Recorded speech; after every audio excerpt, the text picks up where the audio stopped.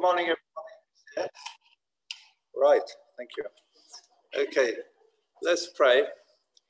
Father, as we've heard, we're to be a joy-filled people, and we praise you for that. Thank you for the glory of your presence, Lord. Thank you for the glory of your word. We pray you'd help us to concentrate as we listen to the word of God.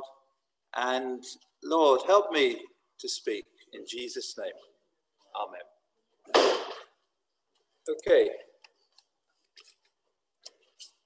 Right, I'd like to turn you to Romans chapter 8 again. So I'm going to read Romans chapter 8 and verses 14 to 18. But I've got the PowerPoint here. Find it on my sheet. Where do I flip through the alt? Sorry, you should let you use yours, where's your mouse? Yeah.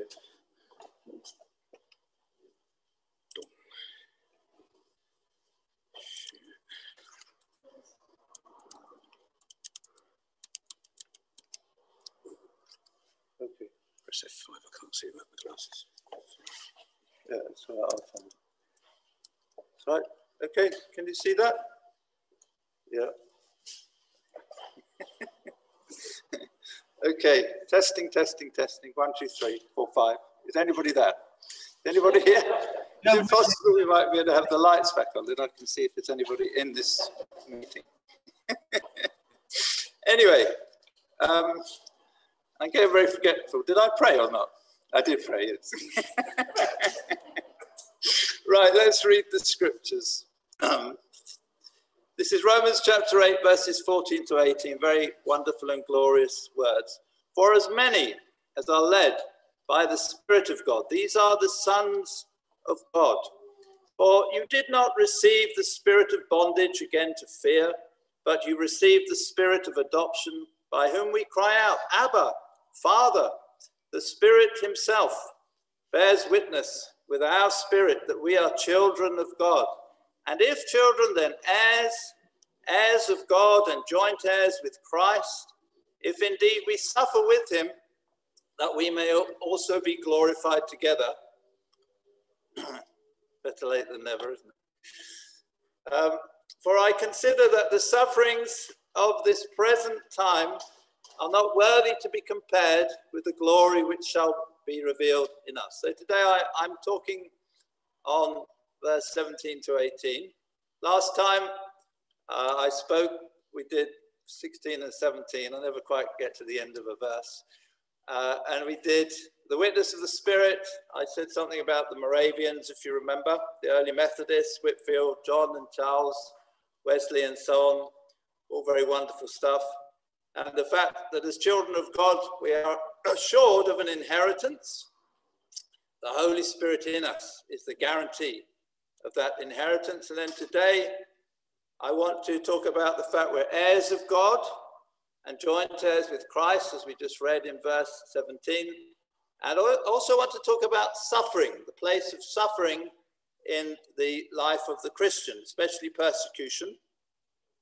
And so, first of all, heirs of God, the idea of inheritance to come is quite a dominant thought in the New Testament. Let me read one or two things. John 14, 1 to 4. Let not your heart be troubled. You believe in God, believe also in me. In my Father's house are many mansions. If it were not so, I would have told you. I go to prepare a place for you. I go to prepare a place for you. Amen. And if I go and prepare a place for you, I will come again and receive you to myself, that where I am, there you may be also.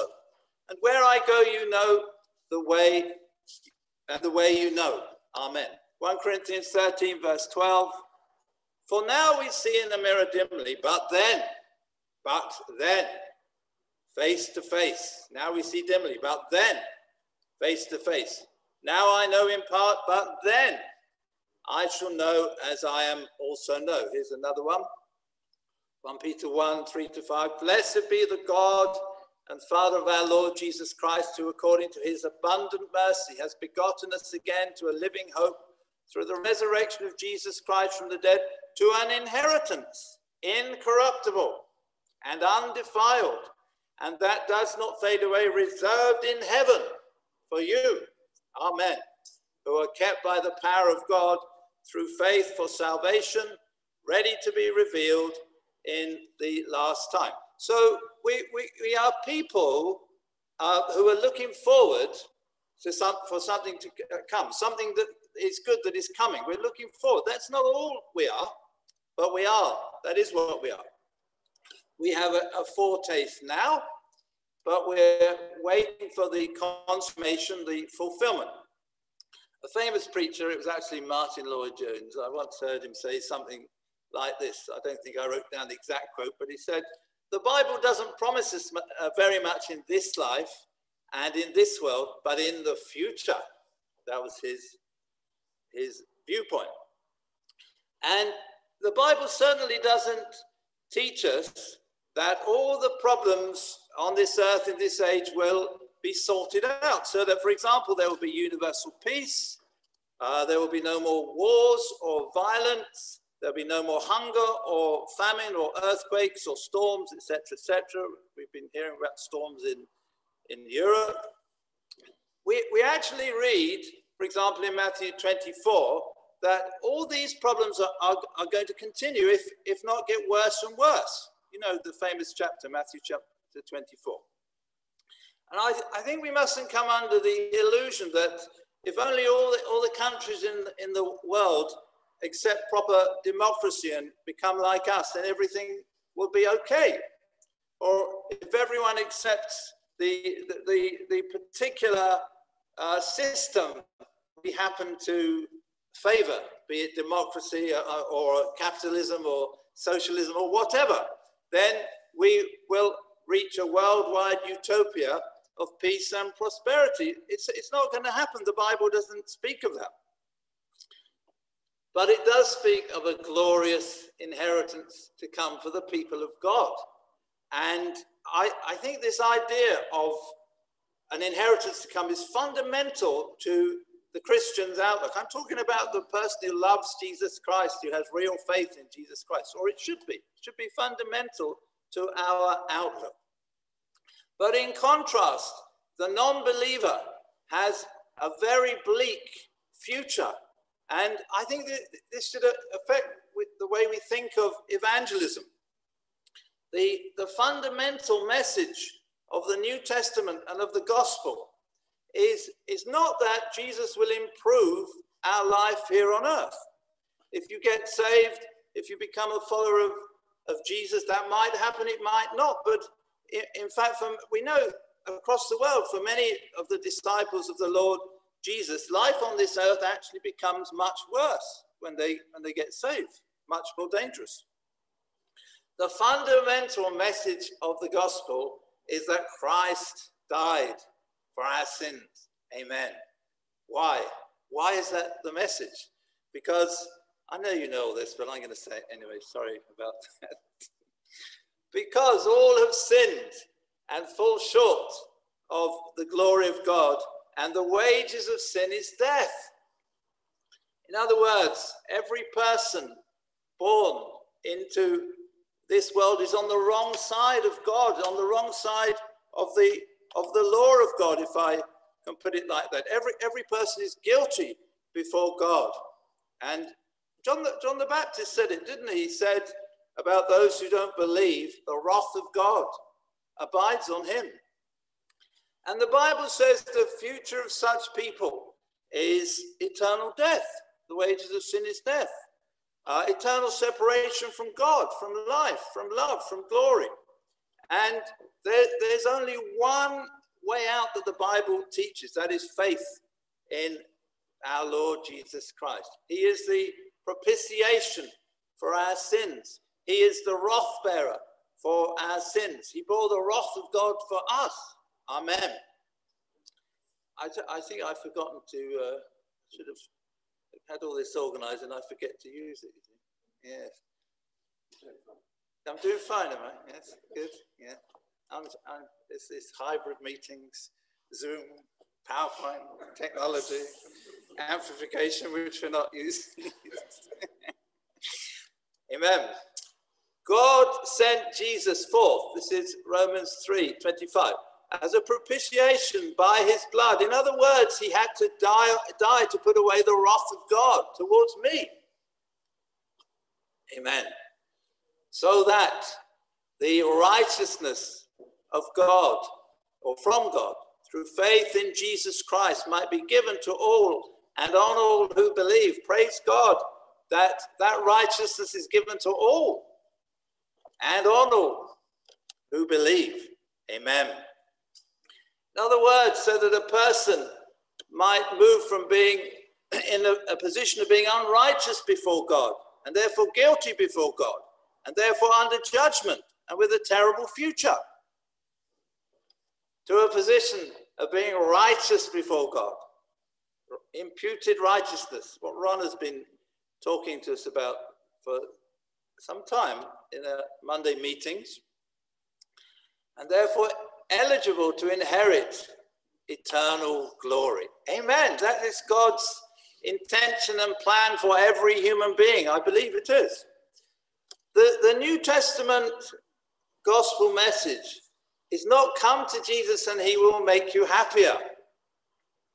It is, you are not right with God, you are a sinner, you are therefore in great danger, but God loves you enough to have died for you in order to resolve the problem. Come to Jesus to be made right with God. I've been slightly in evangelistic mode. I had a week of meetings in Uganda, although I wasn't in Uganda. It was obviously over the internet. And that was a great blessing, I hope. Yeah, they told me it was a great blessing. I had quite a lot of feedback, actually. So if a person realizes this and acts on it and comes to Christ, of course it's going to make them happy. I mean, how can I not be happy? I was heading for eternal hell. I was heading for judgment. Now I'm heading for eternal glory. How can you not be happy? It's only if you don't get things in perspective. God died for me. Amen. For me, for you, because he loves me. Isn't that astonishing? How can I not be happy? Anyway, to carry on. I forgot to. No, I didn't. This is where we're up to. Oh, the system is working. Right. So Paul tells us here, 8 verse 17, that we are heirs of God and joint heirs with Christ. And we are God's own heirs. Isn't that amazing? God's own heirs. And like all good fathers, he's going to get us ready to take on our heirship. You know, Prince Charles is the heir of the Queen. He's been trained for the job. Prince William and Prince George are also heirs to the throne. They are also being readied for the purpose of their inheritance. It says in Galatians 4 verse 1. Paul made a comment about the heir. Now I say that the heir, as long as he is a child, does not differ at all from a slave, though he is master of all, but is under guardians and stewards until the time appointed by the father. The heir is put under guardians, tutors, counselors. The heir is put through experiences, and perhaps some of them are difficult experiences, but it's in order to be readied. We are heirs of God. Amen. He's going to bring into our lives what he knows we need in order to be readied. The inheritance is not dependent on this preparation. You know, Prince George is the heir to the throne just because of his heredity, the virtue of his birth. But we can see that George's father, we hope and expect and trust, is getting him ready for that position so that he is able to account himself in a proper way. And our Father is far beyond what any earthly father can be. He has all wisdom and knowledge and power, and he's able to give us the training that is necessary. We are heirs of God. Amen. That is certain. But God is preparing us for something. It says we are joint heirs with Christ. And I think this reminds us that we don't have any inheritance in our own right. But it's only because we're joined to the Lord Jesus Christ that we are heirs. It says here, Hebrews chapter 1, verse 1. God, who at various times and in various ways spoke, praise God that he speaks, in time past to the fathers by the prophets, has in these last days spoken to us, amen, by his Son, whom he has appointed heir of all things, through whom he also made the world. Jesus is the heir. He is heir of all things, just like he is the seed, in Galatians 4, where we've nearly got up to with Ron. He is the heir because he is the only begotten Son of God.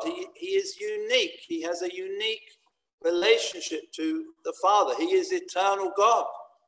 But for us, we are in him. Amen. And it's on this basis and this basis alone that we are heirs of God. Amen. And it's this that makes our heirship, our inheritance certain. Because our sin won't exclude us because we're not heirs in our own right. We are joint heirs with Christ, and Christ is sinless. Our failures won't exclude us because we're not heirs in our own right. We are joint heirs with Christ, and the Lord Jesus Christ has not failed, and he does not fail, and he will not fail. I think Paul here, he's seeking to give us confidence. Remember, I think it was last time or the time before that, I don't know. We spoke about sons of God by adoption. It has it in this passage, and he's taking the picture of Roman adoption. This is the epistle to the Romans, and sonship through adoption for the Romans was permanent. Paul is giving us confidence. He's saying, look, God has got hold of your life. He's not going to let you go. And he's saying the same thing again. We are joint heirs with Christ. And the Lord Jesus Christ can never stop being God's heir. Amen. I now want to get on to the next part of the verse, which is to do with suffering. It says, and if children then heirs, this is verse 17, Romans 8. And if children then heirs, heirs of God and joint heirs with Christ, if indeed we suffer with him, that we may also be glorified together, although I've put there the amplified version. If indeed we share in his suffering, so that we may also share in his glory. So here Paul makes a connection between sharing in his glory and suffering.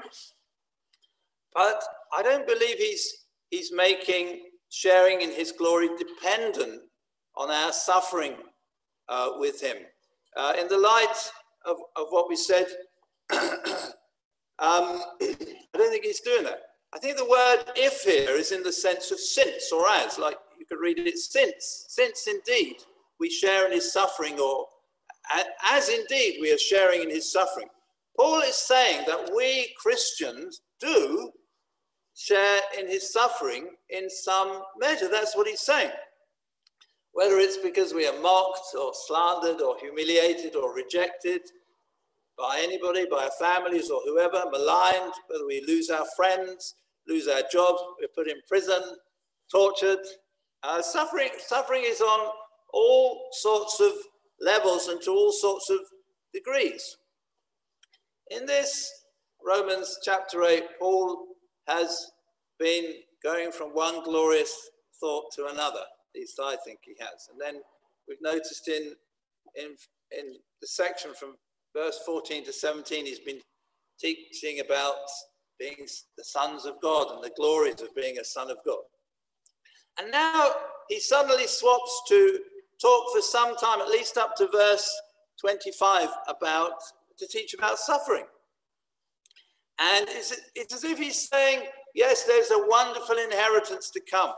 Yes, we who are followers of Jesus enjoy glorious fellowship with God through the Spirit.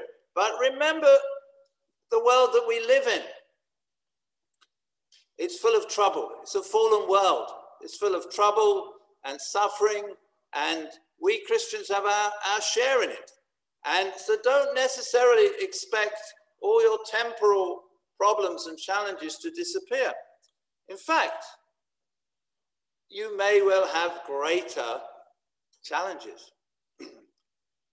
The sufferings of this present time, that's the phrase he uses here in verse 18. For I consider that the sufferings of this present time are not worthy to be compared with the glory which shall revealed in us. It seems to me that as Christians, we could divide sufferings into two types. There's general suffering, which everybody in this world experiences, including Christians. And then there's suffering which is peculiar to Christians, peculiar to those who follow Jesus. If we think back to Genesis and before the fall, we don't read of any suffering. We read of paradise, amen, the Garden of Paradise, Garden of Eden. And there was no death, no animal death, no human death. And then if we look forward into Revelation 21, let me see if I've got this one. Yes. It says that for those who are saved, suffering will cease. Let me read it. Revelation 21:4. And God will wipe away every tear from their eyes. There shall be no more death, nor sorrow, nor crying. There shall be no more pain, for the former things have passed away. So if we go back far enough, we don't find suffering. If we go forward far enough, we don't find suffering for those who are saved. We do read of suffering for the unsaved. This is why the gospel is urgent. This is why God is on a mission to save people. This is why Jesus came and died for our sins and poured out his blood and suffered in the way he did. This is why God died for us. Amen. But following the fall, we read a lot about suffering. You know, there's pain in childbirth. There's problems and frustrations in agriculture. The ground was cursed. There's hatred, violence, murder, lust, conflicts. There's disease and death. This is the fallen world that we live in. Everyone is dying. As soon as we're born into this world, we're en route to our own physical death. That is a fact of life, isn't it? There are famines, there are storms, there are earthquakes, there are floods, sicknesses, pandemics, there's poverty. There are injustices. I hope you're getting all this down. Corrupt governments and businesses, evil ideologies, oppression and repression, and so on. Many more things we could say. And the fact is that everyone who lives on this earth is affected by these things either directly or indirectly, including we who are God's children. But of course, in the midst of this, in the middle of it, we thank God for his wonderful and frequent mercies. And there are many mercies that God shows to people in general, but also his own people in particular. He heals the sick. Amen. Sometimes directly, sometimes through medicine and so on. And we know he intervenes in so many ways. The Bible talks about the goodness of God. We've heard about the goodness of God today. But nevertheless, there is this general suffering. Everyone's affected by it. Christians, non-Christians, everybody. But we who follow Jesus can expect suffering which is peculiar to Christians. We are joint heirs with Christ. He suffered. We can expect to suffer with him. And the New Testament is full of this truth. You know, we live in a war zone. We live in a spiritual war zone. There you have it. The whole world lies under the sway of the wicked one. 1 John 5:19. The whole world lies under the sway of the wicked one. The world hated and hates the Lord Jesus Christ because he's not of this world. This hatred is inspired by the devil and his angels. The world hates the Lord Jesus Christ, and so he hates his people. We don't live in a neutral zone. We live in a place where potentially we are hated. This is what Jesus said. It's very straightforward. Let me read it for you. John chapter 15, starting verse 18. You look at how many times Jesus says the world hates you in this passage. If the world hates you, you know that it hated me before it hated you. If you are of the world will love its own. Yet because you are not of the world, but I chose you out of the world, therefore the world hates you. Remember the word that I said to you. The servant is not greater than his master. If they persecuted me, they will also persecute you. If they kept my word, they will keep yours also. But all these things they will do to you for my name's sake, because they do not know him who sent me. If I had not come and spoken to them, they would have no sin. But now they have no excuse for their sin. He who hates me hates my Father also. And if I had not done among them the works which no one else did, they would have no sin. But now they have seen and also hated both me and my Father. But this happened that the word might be fulfilled, which is written in their law. They hated me without a cause. And then John 17:14. I've given them your word, and the world has hated them, because they are not of the world, just as I am not of the world. Our scripture says, Romans 8:17, that we are to suffer with him. The world hated Jesus, the world will hate us, and we shouldn't be surprised about this because we've been told about it. Jesus told us about it. The world loves its own. Jesus was not of this world, so they hated him. We are not of this world. Like Jesus, we have had a birth from above, a new birth. We've been born from somewhere else. We come from somewhere else. So the world hates us also. You think of all the good Jesus did. The compassion he showed, the healings he did, the kindness, the people he helped, his graciousness. But he was hated. He was hated. He was hated without a cause. He was also loved. There were people who loved him, of course, but he was hated. And after all, they crucified him.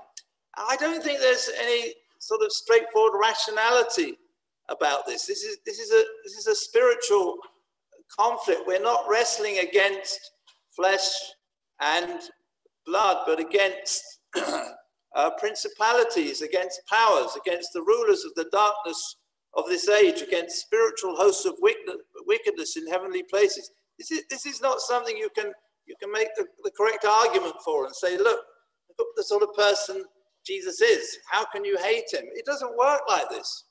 The whole world lies under the sway of the wicked one. So we shouldn't be surprised if even in our own culture, anti-Christ attitudes increase more and more, which of course is exactly what is happening. And to me, it seems inevitable that the further away a culture gets from God and from his law and so on, his righteousness, his grace, it has an effect on the society, and the more the culture will hate the Lord Jesus Christ and hate his people. And as I say, I don't think there's an entirely straightforward rationality about it. It's difficult to understand, but we can understand some things. For example, Jesus said, John 3:20, for everyone practicing evil hates the light and does not come to the light lest his deeds should be exposed.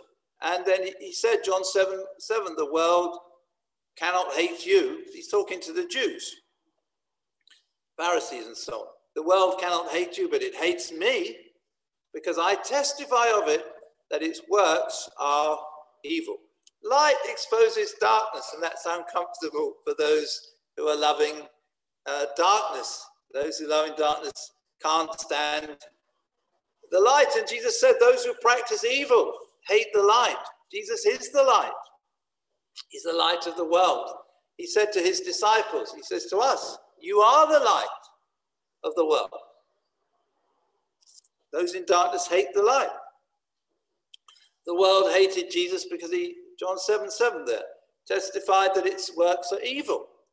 And we know that we live in a society where increasingly black is called white, white is called black, down is up is down, evil is called good, good is called evil, wrong is right, and right is wrong. Not sure if I've missed anything out there. But that's the society we live in. And so, of course, those who testify to the truth are going to be hated. And even in our society, people lose their jobs, as we've witnessed. So, amen. I'm not saying amen to the fact they lose their jobs. I'm saying amen to the truth of the Bible, which encourages our hearts. What does the New Testament say about this? Let's read this. This is John 16:33. These things I've spoken to you, that in me you may have peace. In the world you will have tribulation, but be of good cheer. I have overcome the world. In the world you'll have tribulation, peace in him, but be of good cheer, Jesus said. Actually, it's remarkable how many times when it talks about this sort of suffering in the New Testament, it tells us to rejoice. And because he doesn't go on to say, don't worry, because you're my people, I'll sort out all this trouble quickly and you'll have a nice, easy time in the world. That's not what he says. And in fact, if you read through the New Testament, I can't find any promise of deliverance in this world. There's a challenge to you, see if you can find any promise of deliverance in this world. Only in the world to come. I think this is the consistent teaching of the New Testament. 2 Timothy 3:12. Yes, and all who desire to live godly in Christ Jesus will suffer persecution at some level, at some time, somewhere in our lives. We will suffer some sort of persecution. Have we ever been ridiculed for Jesus? Ever been shunned? Ever been mocked? Ever been kicked? I know of a young girl who, one of our local schools, and she wouldn't compromise her position, her Christian position, and she was ostracized just recently by her friends. She told me that a few weeks ago, and I don't know if it's improved now, but that's what happened to her. Right, here's another verse, Acts 14. Won't read it all, 21 to 22. When they had preached the gospel to the city and made many disciples, verse 22, they were strengthening the souls of the disciples, exhorting them to continue in the faith and saying, we must, through many tribulations, enter the kingdom of God. 1 Peter 4, verse 12. Beloved, do not think it strange concerning the fiery trial which is to try you, as though some strange thing happened to you, but rejoice to the extent that you partake of Christ's sufferings. And when his glory is revealed, you also may be glad with exceeding joy. Amen. Notice again that the link here between glory and suffering, it often happens in the New Testament. He says, don't think it's strange. Yes, there's a fiery trial. Don't think it's strange. They hated the Lord Jesus Christ. They will hate you as well. Amen. Here's another one, 1 Peter. Therefore, since Christ suffered, 1 Peter 4 verse 1, since Christ suffered for us in the flesh, arm yourselves also with the same mind, for he who has suffered in the flesh has ceased from sin. Arm yourselves with the same mind. Be ready to suffer with Christ. 1 Peter 5 verse 9. Resist him, that is the devil, steadfast in the faith, knowing that the same sufferings are experienced by your brotherhood in the world. You know, we could go through the book of Acts, and this is what we see. In Acts 4, Peter and John were arrested and threatened. They're told not to preach the gospel. In Acts 5, all the apostles were imprisoned and beaten. In Acts 7, Stephen is stoned to death for his faithful witness to the Lord. In Acts 8, the church was scattered because of persecution. This is what it says. Saul was making havoc of the church. And in Acts 9, it says Saul was still breathing out threats and murder against the disciples of the Lord.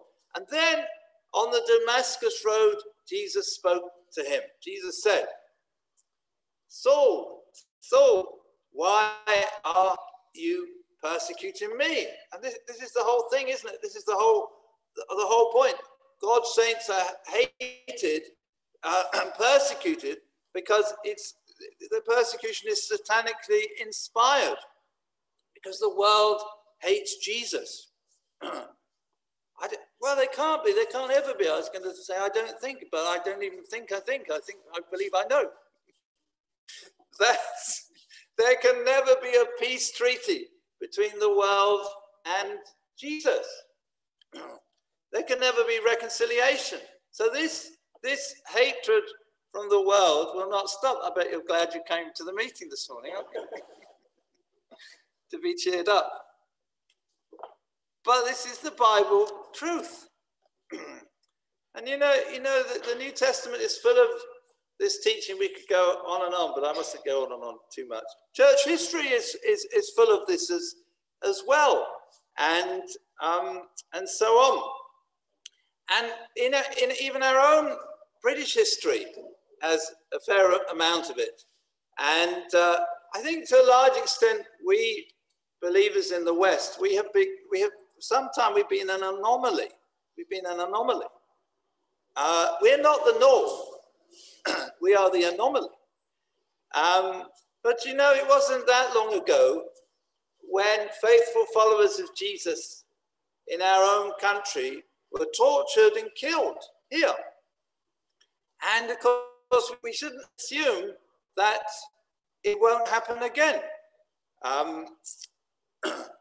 Anyway, I'm looking through my notes, see what I should skip. You know, this is witnessed to throughout history. There's all the Roman persecutions, the other persecutions all over Europe, persecutions all around the world. You know, the Moravians, they were persecuted for hundreds of years before they had that tremendous revival on August the 13th, was it, or something, or the 17th, 1727. And our own William Tyndale, who gave us really much of the English Bible, he was strangled and then burnt at the stake. You know, we could list all the martyrs. You've got Ridley, Latimer, and many we don't know the names of, and so on and so on. And of course, there's huge persecution of Christians today. Open Doors, I read it the other day, are saying that over 340 million Christians suffer persecution and discrimination worldwide. And I don't think anything which happens in our cultures even get into that thing. You know, you've got North Korea, Afghanistan, Somalia, we can list them all off. I read this yesterday. You know, India's prime minister is an extremist Hindu. And this is a quote. He's a Hindu nationalist. And Hindu nationalism tends to view Christianity as a disease that needs to be eradicated at any cost. There are over 1 billion people living under that regime. It's astonishing, isn't it? And imagine being a Christian, or imagine preaching the gospel to someone and you're wanting them to become a Christian. What? This is why I say life does not necessarily improve. I read yesterday about Pakistan. Anyway, I haven't really got time to go through it all. Just to finish though, where is there comfort in the midst of suffering? If we are suffering, I'm missing out my bits about this and that. Whether our suffering is general suffering or this suffering which is peculiar to Christians, Paul says that this is to be our attitude. I consider that the sufferings of this present time are not worthy to be compared with the glory which shall be revealed in us. In other words, we are to consider, we are to think, we are to meditate on the glory that is to come and realize how great that glory is. The glory that God has promised, and realize how great it is compared to present suffering. But we're not to give ourselves any false hope. The world will always hate Jesus. We are an anomaly, historically, and in the present day, and according to New Testament Christianity, I believe.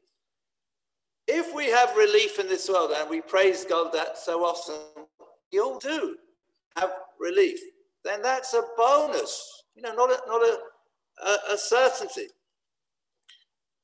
But also, we have to consider this verse, 2 Corinthians 4-7, and we should meditate on the fact that whatever the suffering, whether of our own or our brethren in the world, it's light. This is what Paul says, compared with eternal glory. For our light affliction, this is 2 Corinthians 4:17. For our light affliction, which is but for a moment, is working for us a far more exceeding and eternal weight and glory. And we've already read Romans 8:17 and so on. And it's got the same idea. You can check it out. Romans 5:3-4. I won't read it out. But also, if we have trouble, we are able to help others who are also having trouble. This is what Paul said, 2 Corinthians 1:3. Blessed be the God and Father of our Lord Jesus Christ, the Father of mercies and God of all comfort, who comforts us in all our tribulation, that we may be able to comfort those who are in any trouble with the comfort with which we ourselves are comforted by God. That's a tremendous blessing, isn't it? To be able to help other people. So, I've finished nearly. Just to conclude, how should we respond? Well, we really talked about two things here, being heirs of God.